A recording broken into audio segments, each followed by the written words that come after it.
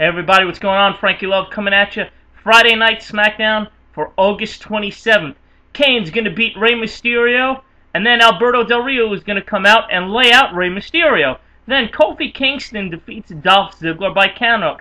But since it's by countout, Dolph Ziggler is still your Intercontinental Champion. Then CM Punk's going to beat JTG. The Big Show is going to beat Luke Gallows. Then in a match where it's supposed to be all technical and stuff, Jack Swagger beats MVP by disqualification.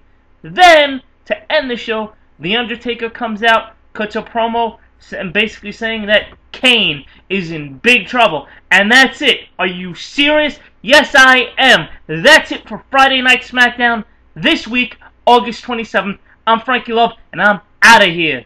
Peace.